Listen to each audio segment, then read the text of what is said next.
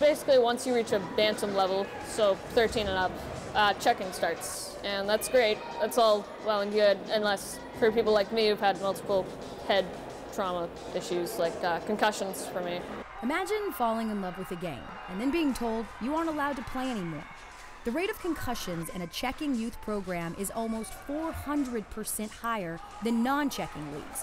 And as a result of brain injury, young athletes are being forced out of hockey in America. My mom said, you might not be able to play at bantam. And that kind of hit me, because I love this game, so I want to keep playing. Why would you force a kid at age 13 to retire from a sport when there's an option? So I started thinking it was going to be really horrible when we have to tell him to hang up his skates, because checking is going to begin at age 13 and he won't be eligible to play. So then I started thinking, well, maybe there's a no checking option out there. Canadian leagues for teenagers offer a no-check option, but no such option currently exists in the United States. So this dedicated hockey mom reached out to a league's founder in Ontario.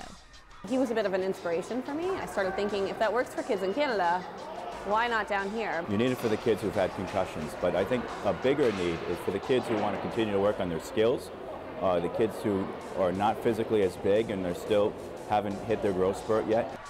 With Nicole's help, a no-check hockey league is taking shape with sights set on a fall debut. The New England no-check hockey program will allow a hockey future for players like Brenner. I don't know what I'd do without it. It's just really fun to play. It's something to escape, everyday life.